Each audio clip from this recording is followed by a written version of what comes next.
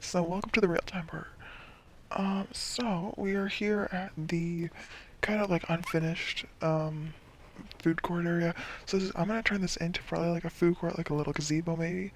I'll put some shades on it and stuff, and this is gonna be. I didn't really finish this because this is gonna also be another enclosure here, so I'm gonna kind of blend that in. But let's focus on the dolls, shall we? So, here we are at the main viewing. I decided to add like a little chain link fence because this is like the end where I thought to be more realistic. So I thought that since the dolls could jump over it if I didn't put some sort of guarding, so I decided to do that and put the education boards in with it. Looking very nice. You can still see them perfectly clear. The foliage, just one of the habitats I really like just for the foliage. The foliage just brings it all together. Like all the plants, all the bushes in the water just make it look so good. Look at the dolls. One of my favorite creatures in the game, honestly. Especially from this year because we got the Southeast Asia pack. We go down. We'll start this way. And we'll go to the cat house at the end. So we go down here. We can see we're traveling to the formation blur last week. With the formation habitat built last week. So you can see we're at the food court area. This is where you would get your food. The idea is that you're supposed to come down here, get your food, and then bring it over there to the like the restaurant or the picnic area. You can see the bears on their way. You can see them. Are they here? They might be swimming. Are they swimming? Well, I don't know where she is. Alright, well, let's get back to this part. So, the main thing I wanted to go over when we were here is that now a lot of people go on this area because I also added a mini viewing to the Dholes area here. And the Dholes don't really go over here. The only time you'll probably see them is if they're swimming here, which they are not. They usually like to swim in the big lake. Oh, they just like roam around. They really do like to roam around. You can see them the sprinklers, and this is the other way. So this is the only way to get up to the viewing deck. So you can go up.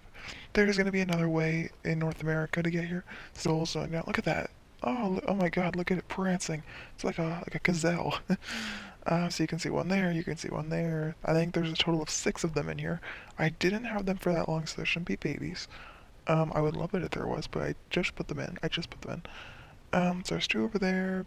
There's probably a few swimming around. I did actually incorporate the beaver pool to this, so this is really nice. I haven't really used this much. I didn't honestly know. I thought the only thing that could use these was the beavers. So instead, I realized that the Dholes could use it too, and I incorporated it to the rock structure. I think it looks really nice. Looking really good. I add a little bit more infrastructure in this area to make it look like a catwalk kind of thing. It basically is a catwalk. It's like a wolf walk. um, so yeah, you can see it. There's another one. About to go inside, and that's the only other thing I didn't do here, which I kind of feel bad about, is I didn't add foliage up here to this, like the rooftop area. But don't worry, we'll do that in a later episode because, if you remember, this is something I did off camera, just putting the little staircase down.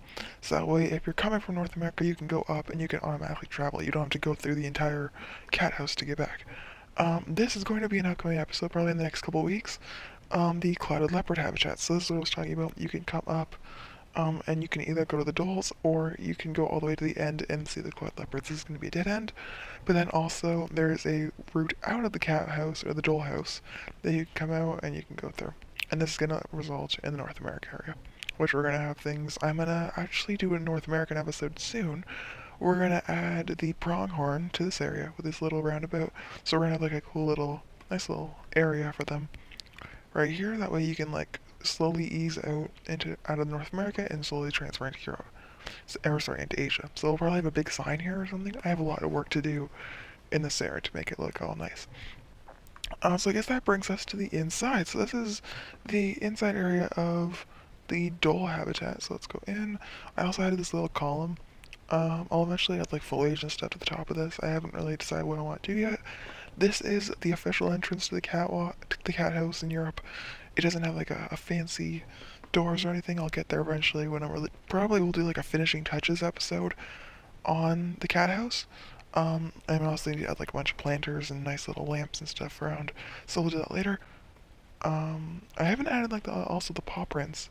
If you noticed a few episodes back when we did the Lynx habitat, you can see we have paw prints. So I was gonna do it so that way the paw prints go around the entire hallway, but the paw prints are gonna be like different colors. So the blue is the Lynx, like white and black would be the cloud leopard, and then I'm thinking like orange obviously would be the dhole. So that'd be kind of nice. And I guess like a red would be the Bengal tiger maybe. Don't exactly know how that's gonna work. So I've done a little decorations of that, so you can see we have the inside area of the Dholes habitat. I don't know where they are. Is that one?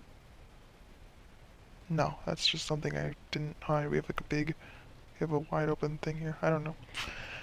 I don't know where they are. I will get to that little part in a second. So this is like the Dholes. Once they are in here, it's really cool to see them up close and just hop around. It's very nice. I didn't add foliage again in here. I'm very sorry. I forget about that stuff.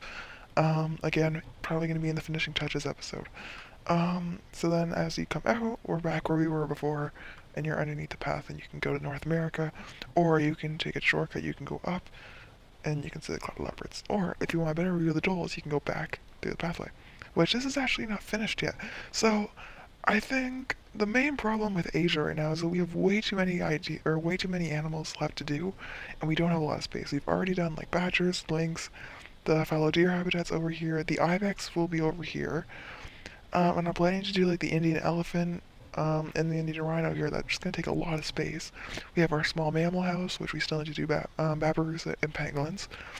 Binturongs is getting worked on an upcoming episode that's almost done. We have like an aviary, which is really cool. I don't really want to spoil too much. We have the black bear habitat. Something's probably going to go here. The Bengal tigers going to have their thing over here. Clouded leopards. We need more though. We have a few more animals that I need to fit in, like the pandas. I'm pretty sure I'm going to try and fit the giant pandas up on the mountaintop. So we're going to see if that works. I'm not exactly sure if that's going to be working. I'll try it out. But we have a lot of more animals to do, like the Japanese macaw, or the macaque. The white Bengal tiger, if I can make a habitat for it, a few other ones. So that, the last thing about this habitat that I did not share is the backstage room.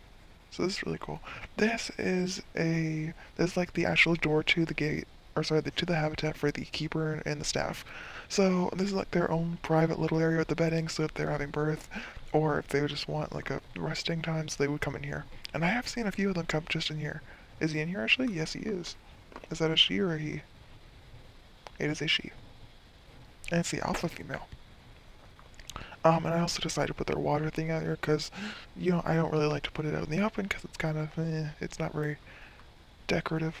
So you can also see I added a lot of detail. I don't normally do staff areas that well, so I decided just to make a little tiny room here, and there's another door that comes out into the habitat.